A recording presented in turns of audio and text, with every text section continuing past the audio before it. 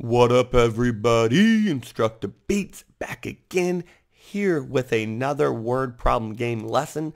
Today we are talking about multiplication or division, right? But with no numbers. Our word problems are not going to have numbers, so obviously we're not going to be solving them for an answer. However, we are going to be able to figure out, am I multiplying or am I dividing? So let's take a look at our objective today. Our objective today I will be able to figure out whether a word problem is multiplication or division, even when there are no numbers, by labeling my bar models. We do not need numbers to help us figure out what to do. Now, obviously to solve them, yes, but to figure out what to do, no. If you don't believe me, let's take a look at this lesson. Here we have the same number one rule for this word problem game as we did for our last lesson.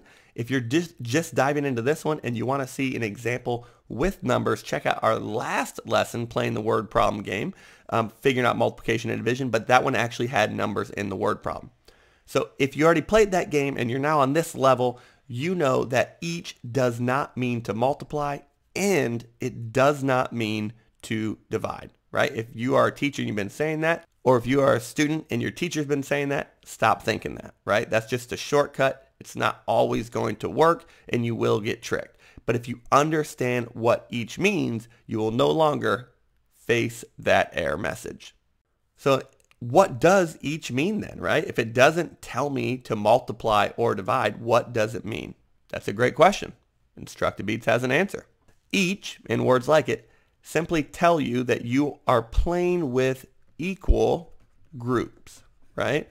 So you may be multiplying, you may be dividing. You could even add or subtract to solve these problems, which is why we say don't use that shortcut of each means multiply or divide. It simply means equal groups, right?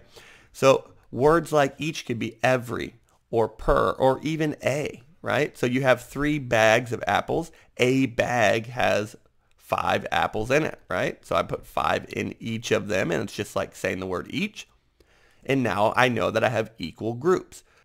Here's our roadmap to victory, right? Again, what does each mean? It tells us when you see it that you're going to have equal groups, and it's also going to help you identify the parts, okay? So when you see the word each, this is a multi-flow map. It shows cause and effect. When you see the word each or other words like it, you know, hey, I have equal groups, and you know what the parts are of your part-whole model, and that's so important to help us.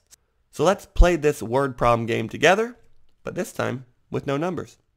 Here we go. We have, and this is the same problem as the last lesson because I wanted to do it with a familiar problem. But Zelda Ocarina of Time had blank temples in it. You need to use blank keys in each temple. How many keys did you need to use? So sometimes these word problems will say some temples in it. You need to use some keys in each temple. Sometimes they'll have a blank, right? I'm going to go ahead and just put an X and a Y here, just as variables. That means, hey, I know that's a terrible Y. That looks more like a T. Let me fix that. There we go. I knew I could write, okay?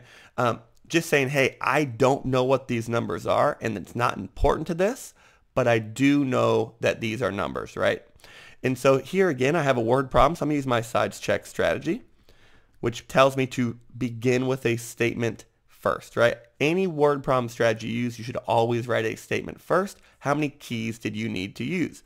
So my statement's going to say, you need to use blank keys. And I always put a question mark here because, again, I'm going to put a question mark on my model to show me where the answer to this statement would be. So my statement's talking about keys, which means I need to identify any information about keys in my word problem, or things that are going to help me figure this out. So Zelda Ocarina of Time had X temples in it. You need to use Y. Here you go. Here's something about keys. Here's this keyword each, right? Now I have a weapon to use in this word problem game. And so I know also that temples are important now, so I need to circle this. Now, just to remind you, we're not actually going to be solving this. We're going to be figuring out what to do, and we're going to write an equation that would help us solve it if we knew the numbers. So I saw this word each, which tells me I need equal groups, and because it said Y keys in each temple, I know that my Y keys are going to be my parts. So let me go ahead and draw my blank part whole model. All right, and I know I'm going to put Y as my parts, right? Because it told me that there were Y keys in each. So I'm going to label this as keys, which means if my parts are keys, if everything in here is going to be a key, no matter what number I put in here, that means my total is going to be keys too. And right off the bat, I asked myself, did you circle any other information about keys? I didn't, but my statement was about keys. So I can put question mark keys, and that means it's going to be my total. I know now that I'm looking for my total. I didn't need numbers to tell me that. I used my labels. If I know why keys were in each, then my total also has to be keys, which means I'm looking for it because my statement was asking me for blank keys. And if my parts are keys, my total are keys, well, I also circled something else about temples, which means my temples would be my groups. So I don't know how many temples that is, right? Because it has a variable next to it. So what I do is I'm just going to go ahead and put a line right here. I know my first part is going to be keys. I know my last part is going to be Y keys as well. And every equal group inside of this is going to be the same. So one temple would have Y keys, ... X temples would have Y keys. And then I put my little ... right here because I don't know how many of these I would need. And now I know that I am going to be multiplying to figure this out because I know my parts and I know my groups and I'm looking for my total. Multiplication is repeated addition when you bring your parts together to find your total. So my equation would be X groups of, and I'll just put a dot here instead of a time sign, Y equals your total. So this is a multiplication word problem, and I didn't even need numbers to help me figure that out. So I would say we figured this out, right? We got the treasure box. Here we go. Let's go to our next level and try one more. In the first level of Space Invaders, you start with blank aliens. There are blank aliens in a row. How many rows are there? Now, if you're a teacher, you may know this because you played it grown up, but don't ruin it for everybody else. So again, this is a word problem. I'm going to start with my sides check, okay? And again, we're not going to be solving this, but we are going to be figuring out what operation to do. So my question said, how many rows are there? I want to begin with the end in mind and say there are blank rows.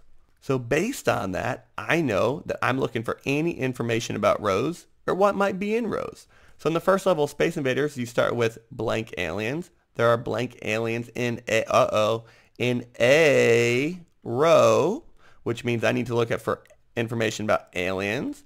Okay, and I'm going to go ahead and just put an X for this alien and a Y right here. So now I know that you start with X aliens and there are going to be Y aliens in a row, or in other words, in each row. How many rows are there? So I just kind of found my key word. That word a or each, right, means the same thing, or every. And so in the same sentence, it told me that there were Y aliens in each. I'm just going to go ahead and replace that word a with each now, in each row. So I know that I have equal groups, and I know that my Y aliens are going to be my parts inside of my bar model. So I'm going to go ahead and draw my part whole bar model. I know that I had Y aliens in each row, right? And so if the reason the labels are so important, if my parts are aliens, then my total also has to be aliens, okay?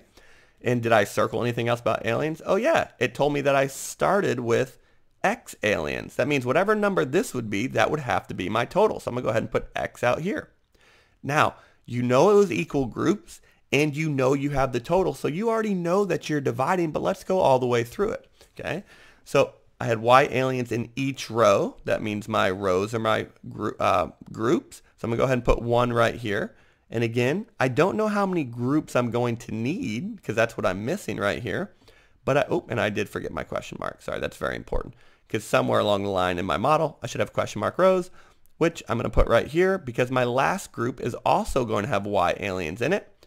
But I don't know how many rows I would need to give me my total of X aliens. So 1 ... blank rows or groups in the part whole model. And I have my first group right here, ... and my last group. And I can very clearly see that this is the division problem where you're starting with your total, you're putting the same amount in each, and you're looking for your groups, or in this case, your rows. So my equation would be X divided by Y is going to give me my groups. Again, no numbers, but just by using your labels and making sure you labeled your part whole model, using this word each or every or a or per can help you find your parts, which helps you know what your total is, which helps you figure out, hey, am I multiplying or dividing? Because if you notice, this is not one of those division problems where there were keywords in it, right? They shared the aliens into equal rows, or they divided. Sometimes those word problems have keywords. Sometimes they don't, and you have to know how to label your bar model to help you figure out what to do. That's the end of the line for this game, right? Game is over. I would say that we won, but if you need to watch it again to make sure you really understand it, feel free to do that. Please check out all our other songs, timers, relaxing music, lessons. We got it all for you in your classroom. We'd love for you to subscribe and follow along in our journey with us. Again, thank you so much. InstructaBeats out.